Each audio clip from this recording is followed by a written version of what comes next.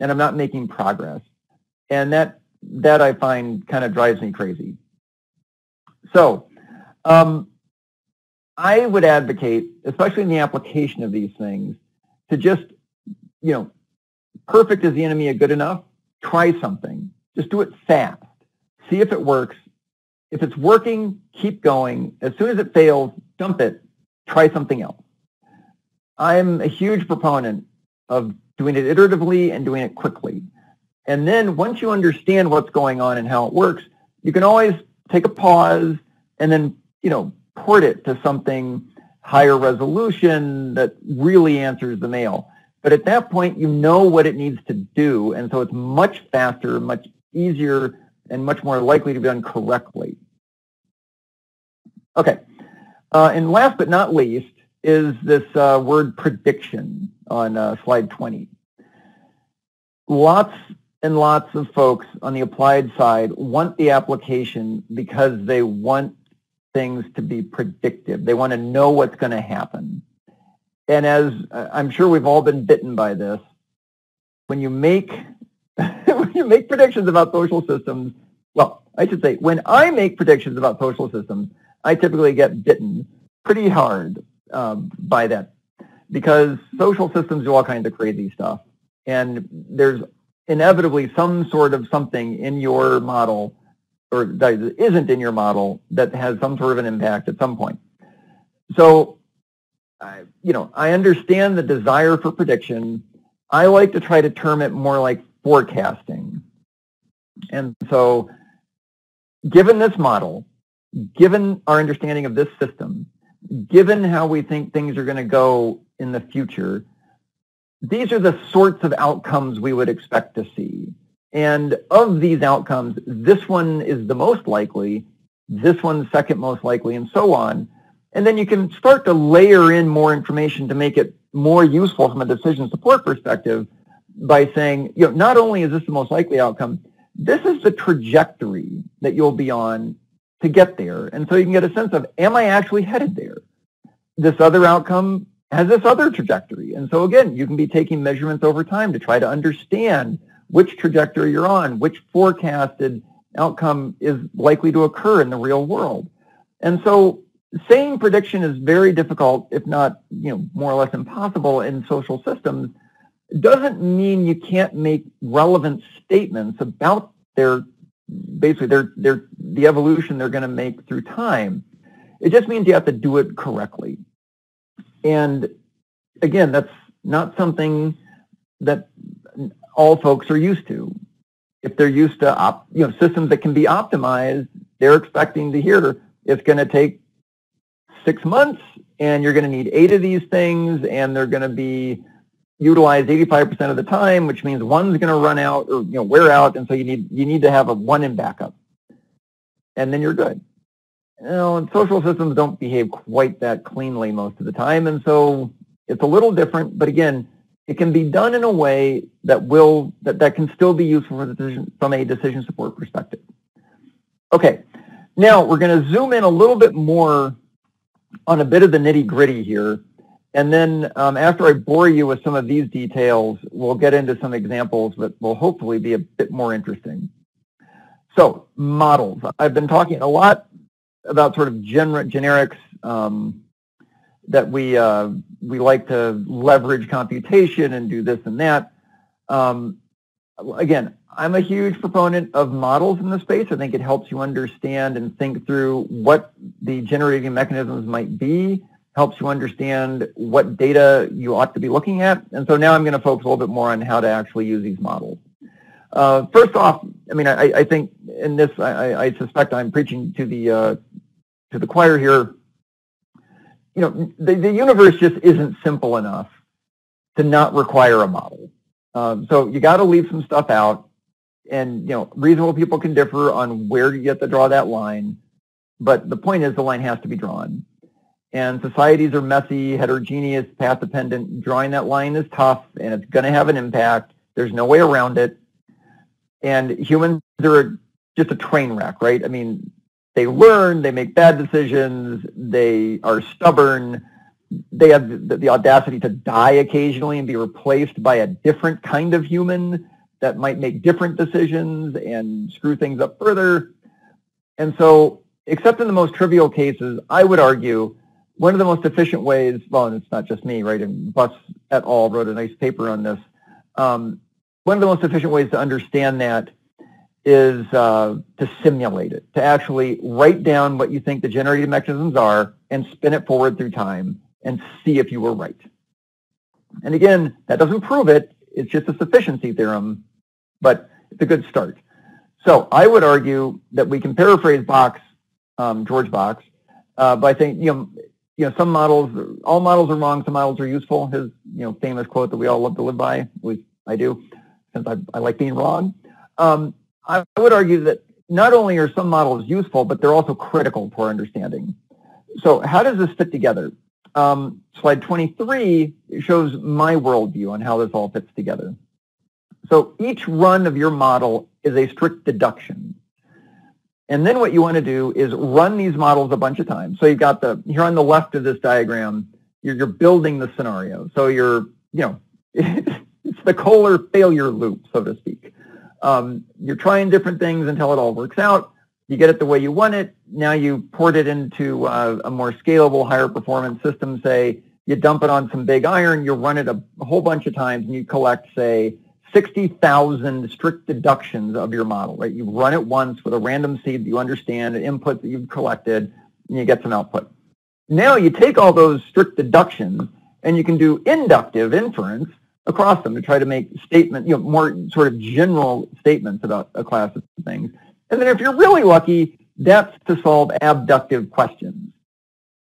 And actually, that'll be the first example I talk about in just a couple of minutes, because I'm a huge fan of sort of the abductive business. I like sort of bringing order to things that seem chaotic. The other important component here is that your model should produce classes of output. A whole bunch of stuff that's essentially more or less boring. And so, things that, well, that's obvious. I didn't need a model to tell me that. Okay, great. But the nice thing is that means your model isn't doing something completely outlandish. Then there should be some invalid output from your model, say corner cases, and things that, again, you should expect to see. I know that if I set this parameter all the way over here, things are going to wig out. And look, they wigged out. Excellent. That's breaking your model, and there's nothing wrong with that. It's good to understand how your model will fail, so you'll know when it does. So then there are two other kinds of output, these unexpected outcomes. These are surprising outcomes. Some of them are going to be valid, some of them are going to be invalid.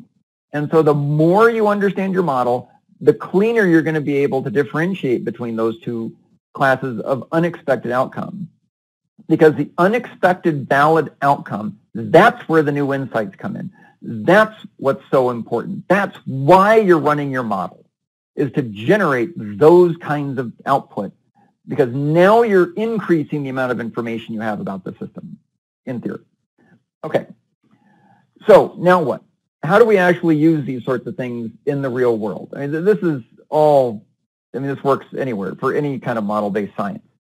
Going on to slide 24, we can get into the really boring stuff. And I promise this is only a few slides. Blah, blah, blah, blah, blah. I think I've covered a lot of this. Now, again, I work for a not-for-profit that operates 7 federally funded research and development centers, or FFRDCs. So when it comes to simulations, we live and die by this process called VV&A, verification, validation, and accreditation. And that grew out of the DoD, largely. And as I've said before, that's a mixed blessing. It's nice because they have a rich history of this. They're used to thinking about these sorts of things. It can be a little painful because it all grew up around systems that could be optimized or that were physics-based, and you could do experiments to understand. So, for example, let's say you've got a mortar, and it's expensive to fire the thing a whole lot, and so you want to build a simulation of firing it so you can do it more cheaply. and add it to other models and blah, blah, blah. So you build your simulation, parabolic flights, and, an initial velocity and things. And so you run it and says, okay, under these conditions, the projectile will land within a circular error probability of X at this distance. Did you do it right? Well, that's easy enough to find out. You can go out to the field and you can, replicate essentially what you simulate. If you got it wrong, you can go back and think, okay, well, maybe friction. The projectile's friction with the air needs to be added. So you can add that. Like, well, that worked okay. But you know what? It was gusty today, and so it actually drifted a fair amount while it was in flight. We need to add wind. And so you can see where I'm headed with this, right? We're adding more and more and more detail to make the simulation more and more accurate. And we're doing it by experimentation in the real world. That doesn't necessarily translate so well to the social system. There are some classic examples of people trying this and getting into a lot of trouble. It can be unethical, it could be too expensive, blah, blah, blah, blah, blah. And so that has created some unique challenges for bringing simulations of social systems into certain arenas. If we move on, we'll dive into this a little bit. Oh, I should say, it turns out you can get a beanie with DVNA on it. I had no idea that DVNA had made such an impression in popular culture. So for all of you out there that are deeply committed to DVNA, there is a beanie with your name on it. Okay, verification. This is just a horrible, awful thing, but it's very, very important. It starts with having a detailed formulation, and that is essentially a non-technical, a non-coded narrative that explains in detail what your simulation is going to do. So verify, did you build the model correctly? That's easier if you've got something that says what it should do. That's what your formulation is. And there have been some projects where I've literally taken a 20-page document that explains in detail what the model is supposed to do. I've put every single sentence of that document into a table, and then I have cut and pasted code into the adjacent cells of the table to show where that sentence is in the code. That was a couple weeks of my life that I'm never getting back. And it was painful. But by the same token, we could very clearly now show how we translated a narrative into code. And it exposed all of the assumptions. It showed what we forgot, all that jazz. It was actually very useful. We go on to the next slide. Validation is, did you build the correct model? This is a little trickier because now you need some sort of reference against which to test. That's a little tricky.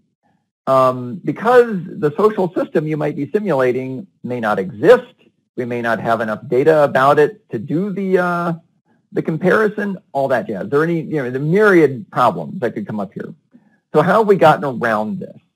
So what we've done is put a couple of things from the literature together into a framework that lets us try to figure out how much effort to put into this. So on the next slide, the two basic papers are the Axtell et al. 95 paper on docking and the Axtell 2005 paper on levels of empirical validity. And again, I am coming at this from an ABM bias, so just FYI. So basically docking, that was a paper about how to compare two different models. And I'll stress that, two different models. It's big and round. Sorry.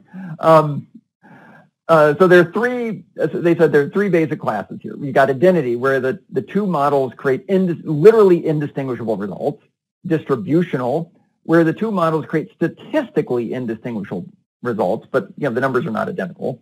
And then there's relational, where the two models create statistically distinguishable results, but they show similar relational changes, basically inputs to output. So if you increase this parameter in this model, that increases this other output, and you see the same thing in the second model, but the differences are statistically distinct.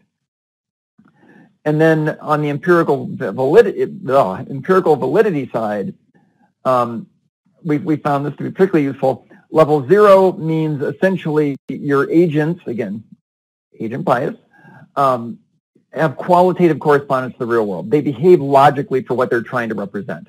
Level 1, you've got macro level qualitative correspondence. So let's say, the real world, wealth is ZIF distributed, and in my simulation, wealth is skewed distribution, but it's not necessarily scale free.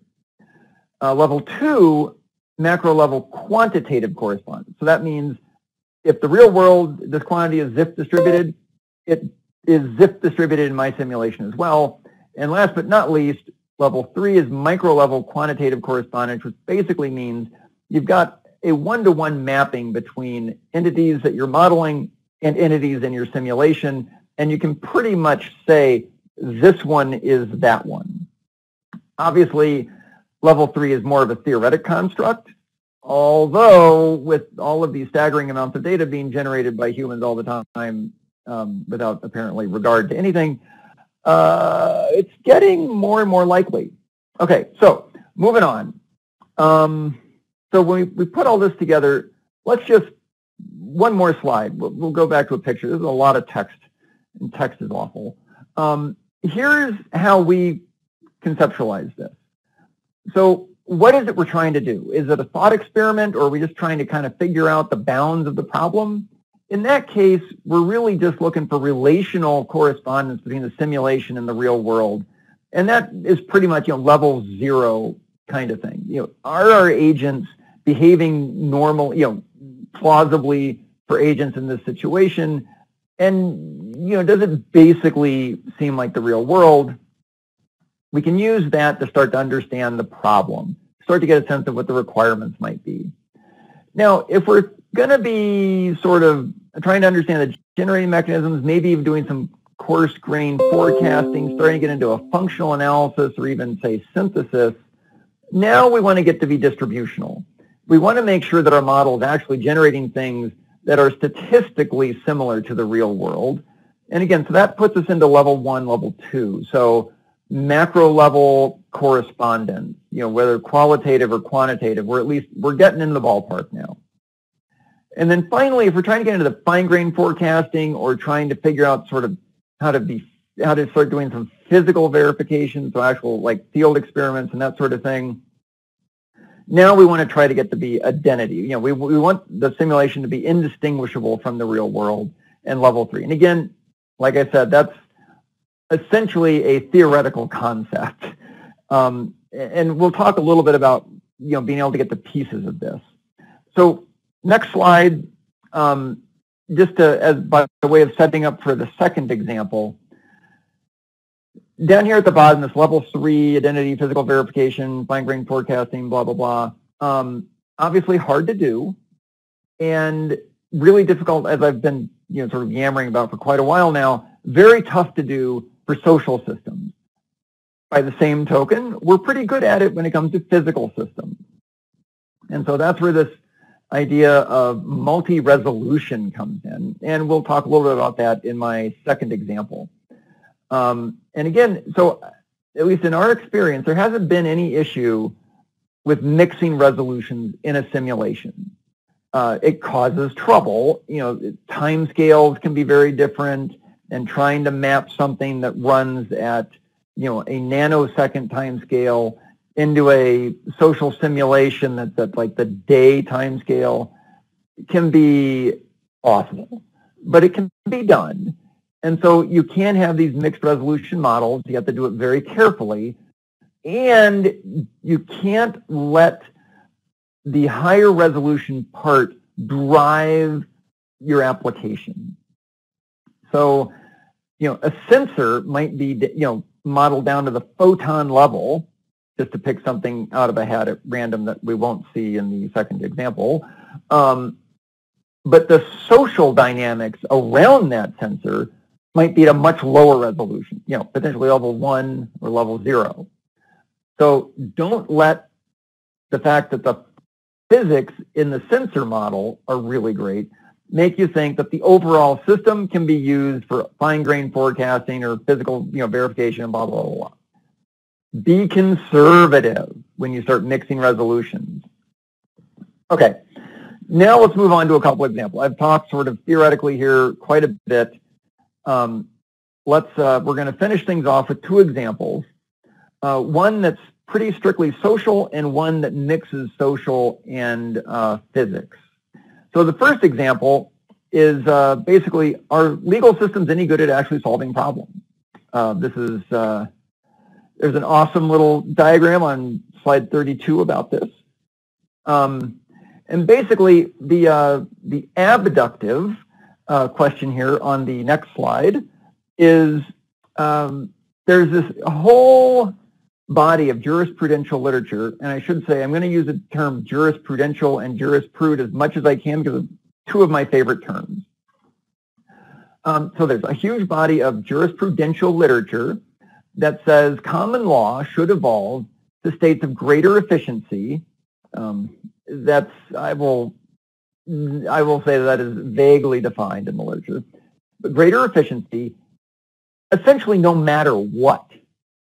So judges could be very rational, very reasoned, and think really hard about every case in front of them and make the better decision. And so, okay, that increases the efficiency.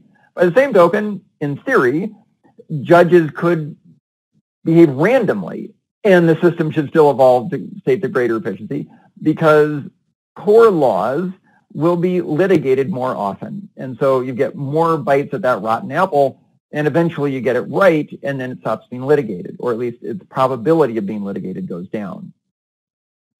So that's all well and good, right? I mean, there are thousands of pages of rich narrative that argue this up and down. So then three guys, led by a dude named Niblet, actually dug up a data set that would let them test this. And God bless them, because that would not have been trivial. Well, actually, I suppose God bless their students, because that would not have been trivial. And what they found was no evidence whatsoever that this actually happened. As far as they could tell, it was a random walk. So, interesting. So who's right? The logic of the jurisprudes, yay. We should have these things at night and we could turn it into a drinking game. The jurisprudential literature says this should happen, and the logic is compelling, and yet the evidence seems to say something else is going on. So going on to the next slide, we can start to formulate this as a way we can actually use computational social science to go after. So is this a Schelling-like problem? I'm sure we're all familiar with Schelling, right? And looking at sociological, here we go, evidence back in the 60s, folks were interviewing each other, not each other, but, residents in cities and getting sort of the sense that people wanted to live in integrated neighborhoods. But the settlement patterns would say otherwise. And so his question was, could both signals be correct? And so you've got the Schelling segregation model where he showed that folks with even very mild preferences for wanting just a minority of their neighbors to be like them, if they weren't coordinating their movements, would end up in a very much more segregated system. And so my thought was, is that the same thing we're seeing here? Could judicial systems simultaneously evolve to states of higher efficiency and yet emit signals to the contrary? So what did I do? So moving on to slide 34, I developed a computational social science approach to try to answer this question. So basically, current techniques, like I said, right, philosophical or game theoretic, the logic is sound, but again, we've got this disconnect. And so the issue that I saw, humans are messy, I've already said that. And the other problem is that, game theory and other techniques work really well for, say, an N of 2 or an N of N. And they start to have some trouble in that creamy middle part, which is where this problem lies. Because we don't, there are a few hundred judges, a few thousand if you go into, say, state courts and things too. So I thought an agent-based model seemed like the perfect solution. Again, of course, I'm biased. So no matter what this problem was, it was going to be an agent-based solution. So going on to the next slide, what we needed to do was represent the relevant entities. So in this particular case, the judges had to represent the interconnections. That was the social, the organizational, and the spatial. So we've got jurisdictions, we've got a formal hierarchical structure in the courts, and then we've got a social network of judges. They like each other in different ways. And we need to represent the system drivers, which in this case are the cases. Something, well, not unique, but at least an important component of the U.S. federal system, or U.S. federal judicial system, is the cases and controversies clause. The courts can only think about actual cases or controversies before them. They can't, say, see something going on in society and say, that's something I'd like to espouse upon, and then go and talk about it and have a ruling, so to speak. Two people have to actually come before them and say, we are pissed about this, you need to fix this. Going on to the next slide. So how did I do this? In order to give the system a right and wrong answer, because this is about evolving to more efficient states, what I did was I used the de Young test set, which is a set of these 5 minimization problems that range from find the bottom of this bowl, which is tough not to do, to basically try to find the deepest foxhole. There's a bunch of them, and only one is slightly deeper than all the others. And so they get progressively more difficult for heuristic search to find. And so that is essentially how I was going to measure the evolution. Going on to the next slide, I created the Article 3 federal courts. This is their hierarchical structure of the courts. We're running out of time, so I'm going to start speeding up a little bit. It's the district courts are on the periphery here, then you got the appellate courts in the middle, and the Supreme Court or in the sort of central part, and then the Supreme Court dead center middle. In the next slide, I downloaded all of the biographical information of the justices and then did a little bit of sort of who went to which schools, at what years, what courts have they been on, at what times, and used that information to develop a social network among the judges, because there are 2 kinds of cases they need to pay attention to. There's a controlling precedent, so a court that's higher up the food chain than you, when it decides something, you need to follow that, stare decisis, let the case stand. But then there's also informative precedents, so to speak. So how did other jurisdictions decide this? It's not something that is going to control my decision making, but it's something that can persuade me to go one way or the other. And that's where the social network part came in. Next slide, I used jurisdictions that I just mapped onto a torus because, of course, I used NetLogo like everybody. Next slide, the basic dynamics. Cases would come before the judges. The bigger the difference in the case, basically, did this help minimize the problem or not? The bigger that minimization improvement would be, the more likely the judge was to find for that particular solution to the case. And then that would percolate up because there is some probability of it being appealed. The judges also wanted to have a similar geospatial, because this was mapped into a space. They want to have a consistent spatial sense of what the solution should be. So essentially they have I would argue that it's sort of akin to them having a political stance. And so they want to be, strict constructionists or activists, whatever it is. They want to be more consistent. They don't want to be a strict constructionist in some cases and an activist judge in others. And then they also wanted to be conformative. So they had a social network. They didn't want to deviate too far from that. Next slide. So did it work well? It actually worked surprisingly well. This judicial system did a pretty good job of finding the minimization solution. And what I thought was even more amazing, I put them up against a genetic algorithm and a particle form optimization, and they didn't do half bad. So it turns out judicial systems aren't a bad way to solve problems, at least, in this highly stylized sense. Now, what about this niblet business? On the next slide, what was very interesting, disregard the stuff on the left, we'll just focus on the right and get on with our lives. On the right here is essentially the solution, the current best solution in the system. And what you can see is that it undergoes punctuated equilibrium, and that is exacerbated by appeals and by precedential control. So if someone above you makes a boneheaded decision, suddenly you're on the hook to make boneheaded decisions too, and it takes a little while for the judge to say, okay, no, this is ridiculous. We got to revisit this. and try to come up with something better. And occasionally, say the Supreme Court will make a really good decision, and the whole system suddenly gets much better.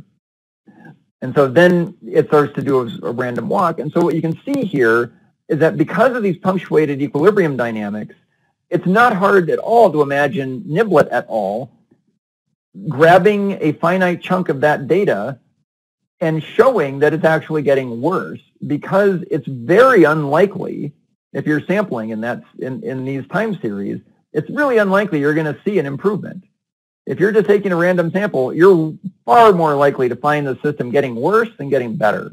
And so I think, like the Schelling system, the Niblet and the jurisprudes are both right. It's just that they're measuring things in different ways. Okay, 5 moving minutes. on. Roger that. I will get right to the point of example 2. Example 2 is protecting a large venue from a coordinated suicide bombing attack. So we're shifting gears a smidge. And the reason I'm bringing this up is because this is a mixed resolution model that we used. We had sensors that you can see here, and we were able to model them at the down to the photon level. And in fact, if we jump ahead a slide, we've got math to prove it.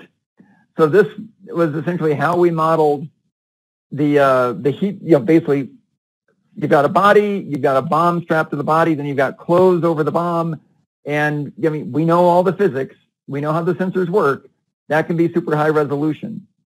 If we go on another slide, we also know the geometry and how geometry works. We can put the sensors in very specific locations, and they can have very specific probabilities of detection and things like that. However, we didn't have the ConOps for the bad guys down to this level of resolution. So essentially what we used was a Bayesian network for their decision making, and as they would get closer to the turnstiles, they would do their best to stay behind other people and stay out of the line of sight of the police officers and things like that. And if they got really trapped and scared, they would blow themselves up at some inopportune moment rather than inside the sporting venue. And so what we did, if we jump ahead 3 slides to slide 49, we did my favorite thing. We used a prototype. We built a lot of things so that we could explore the space. Perfect. Until we figured out what mattered and what didn't. Then we ported it into Repast so we could run it on some big iron. We ran it a bunch of times. We did a bunch of analytics on it, figured out that some sensor configurations just always worked better than others. And so then we used that to do a human-in-the-loop validation experiment at an mid-tier hockey arena somewhere in the Pacific Northwest. And things actually went reasonably well with that. And so that's where we were able to mix the resolution. But again, remember, don't overdrive your results. Just because you've got sensors down to the photon doesn't mean your decision model for the bad guys is that good. And so you got to do parameter sweeps across all that stuff. See what are general classes of outcome. Some might be better than others. And then in this particular case, we're able to go out in the field and test it, which was nice and rather unusual, quite honestly. So just to conclude, we're, as a community, we're the experts here. And the current consumers really aren't from an application perspective. And so, lots of people understand t-tests and normal distributions and things like that. But unfortunately, these are things that we typically don't run across in computational social science. I mean, humans are messy. The distributions are not normal. The test statistics are not t-tests. They're, non-parametric and things like that. Or we're not even doing statistics in that sense anymore. We're doing, we're doing machine learning and things across these vast data sets that we've got. We have to hold our own feet to the fire and make sure we're doing the best we can, and that we've got everything buttoned up and have done it right.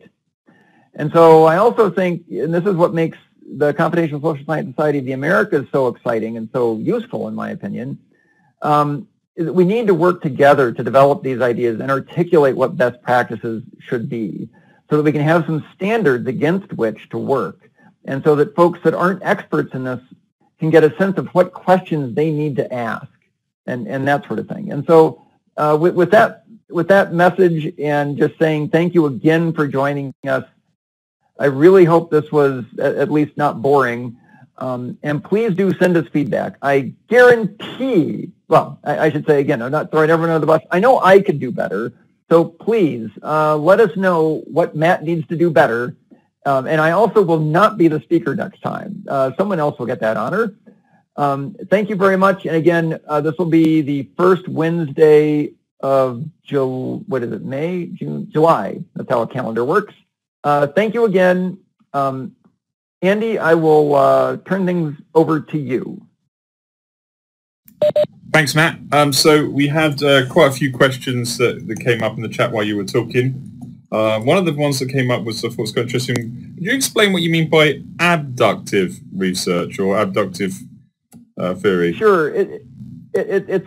I won't claim that it's super well defined, but essentially that's trying to say there are two statements you can make about the real world, and what is the third piece of information you need to make those two statements both coherent about the real world? So essentially the two statements are taken together, they paint an incoherent picture of the real world. So we want to live in integrated neighborhoods, but we don't. What third piece of information do you need to make those two statements coherent again? And so in the Schelling case, it's, well, people are not coordinating their movements, and so even slight preferences will cause the system to become more segregated. At least that's how I think about abduction. Okay, thank you. And the other question that came up was there was a lot of debate about cars. Unfortunately, you picked on this example. Yeah.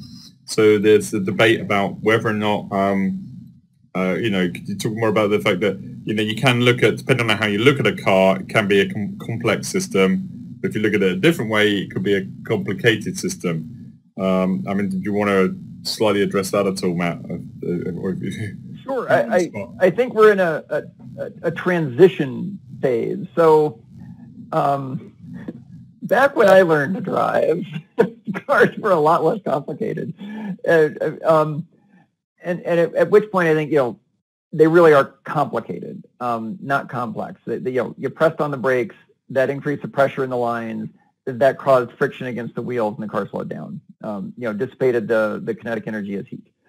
Nowadays, I think we're very close to being able to just say that car there, whether there's a human in it or not, is a complex system, and that'll be caused by, basically the cars having more ability to make decisions on their own, and especially once we push this further out, and cars can essentially communicate with each other to say, dude, I'm in a real hurry here, and you're slow poking it in the fast lane. Do you mind getting the hell out of the way so I can get past you? And once cars can start doing that, then I wouldn't argue at all that we've now created yet another complex system with its own set of foibles. Cool. Does anybody else want to, while I'm just mentioning here, does anybody else want to jump in? You can unmute your mic. You should be able to. If you can't, let me know.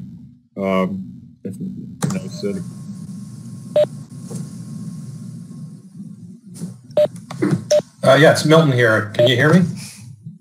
Sure can.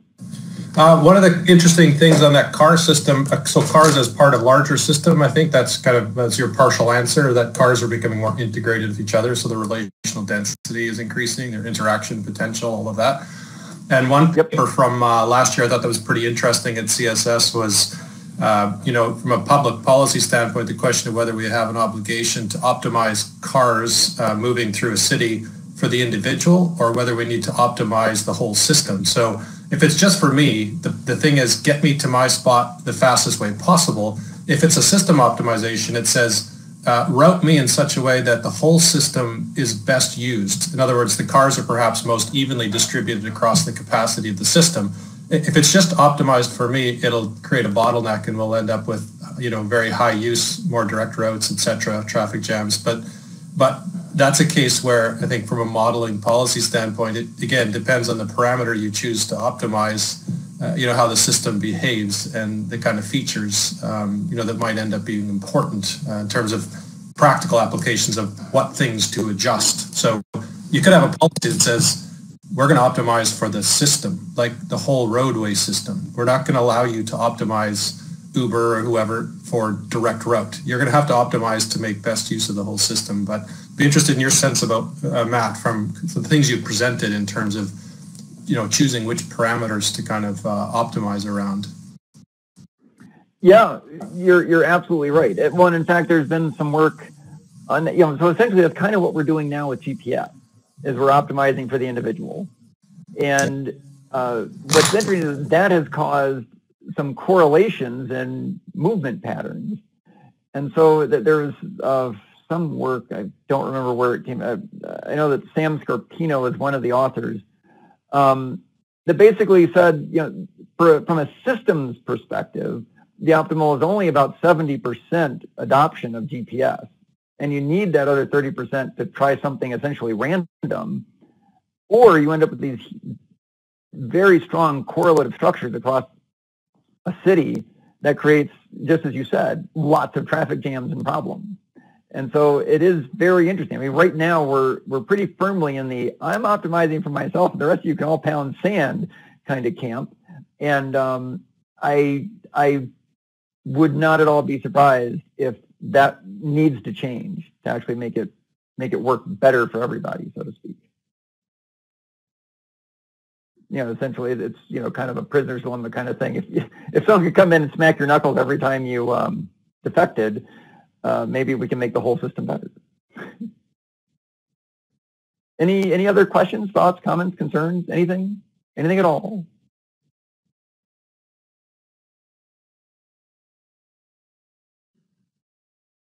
Going once, going twice. Okay, so we're a little over time. Probably we should go ahead and quit. Please do email us. Let us know. Do these need to be longer? Do we need to have an hour of some greatest lunatic talking and then 30 minutes of comments? Or should we make sure that the crazed lunatic only gets 20 minutes of talking and then we can have 40 minutes of discussion and still make it just an hour? Please let us know. There are no bad thoughts or ideas here. We want these things to be useful to you. We are a society. And so, the board is here to make things better for you. So tell us what you need. Okay, thank you very much again. Oh, sorry. Oh, sorry. There was a request to share your slides. Is that at all possible? Yes, it is. We will figure out a good way to do that and let everyone know where they are. They're because of all these idiot pictures, they're kind of big, and so occasionally email systems don't like them. So we'll put them someplace and then point people to them. Thank you. Cool. Thank you, everybody. This was fantastic. I had a blast listening to myself talk, and I hope it was at least not boring for everybody else. Have a wonderful Wednesday, and we look forward to seeing you again at the next webinar, the first Wednesday of July, and also at the CSSSA meeting this fall, October 20-something at the Drury. The call for papers is out, so don't forget. It's our 10-year anniversary also, by the way, so the conference is going to be extra special. Surprises await. Thank you. Hi, Matt. One more question.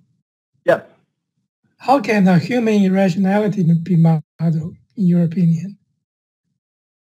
So yeah, that is a loaded question. Yeah, it's a big question.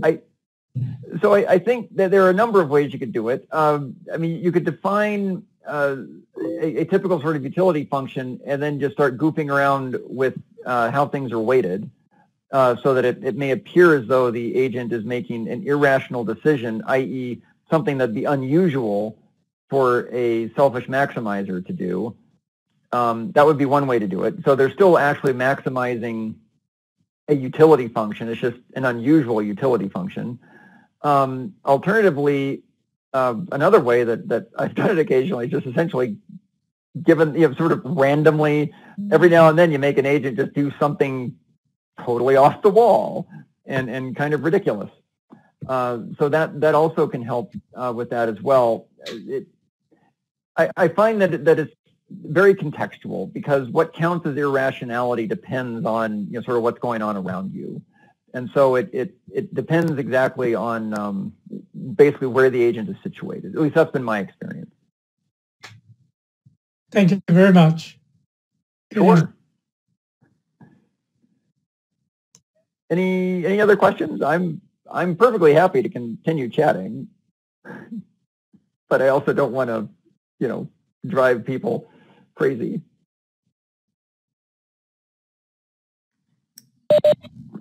Cool. Should we just call it a day, Matt? And then, because we've got a lot of good suggestions coming in for different formats for the next time, and then about allowing people to chat more. And we've got the new technology we could potentially use as well. So I would suggest that next time we come up with, have a bit more discussional points, and just thank everybody for their time now, and call it a day. That sounds perfect. Thank you again, everybody. I'm very happy that so many people showed up, and I'm looking very forward to the next one. And I hope to see everybody in Santa Fe this fall. Take care. Bye, Matt. Bye. Bye, Matt. Bye, everybody. Goodbye. Thank you again.